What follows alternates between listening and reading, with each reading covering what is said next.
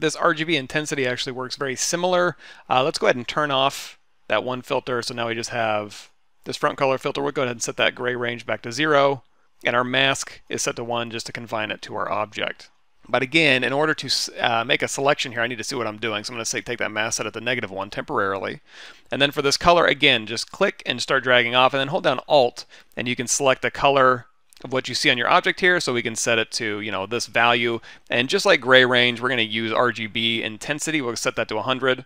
And one more time, we'll take this mask and we'll set it to our object here. So whatever this value is, it's now filling that with red. You can change this exponent if you want it to be a little bit more or a little bit less of that, but we'll go ahead and keep it 25 default for now. If you want to ever change this or be more inclusive, you can drop this down and it'll start including more colors around it.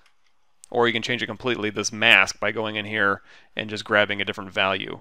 So as I hold down Alt and just click, it'll go ahead and choose different areas of my object to fill with that paint color.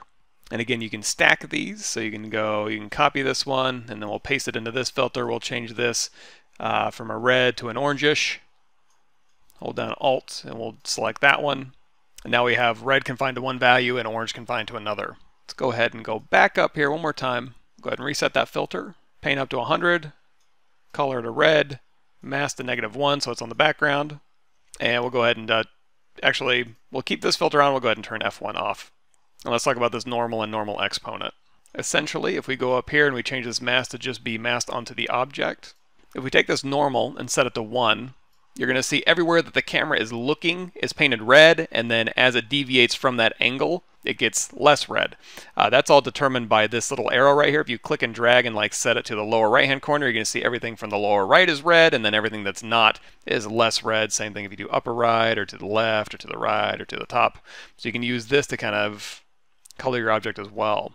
Now the normal exponent is going to show how soft or hard that normal fall off is. So it's kind of like using a world normal map to determine how this color gets masked using the normal information from your object. And then right down at the bottom here, this is the red, green, and blue channel. Any filter right here, you can turn off red, green, or blue, or combinations of them. So if we want to turn off the red channel, the green channel, or the blue channel, or the blue and the green, or the green and the blue, you can go through here and you can change which channel is applied to that filter.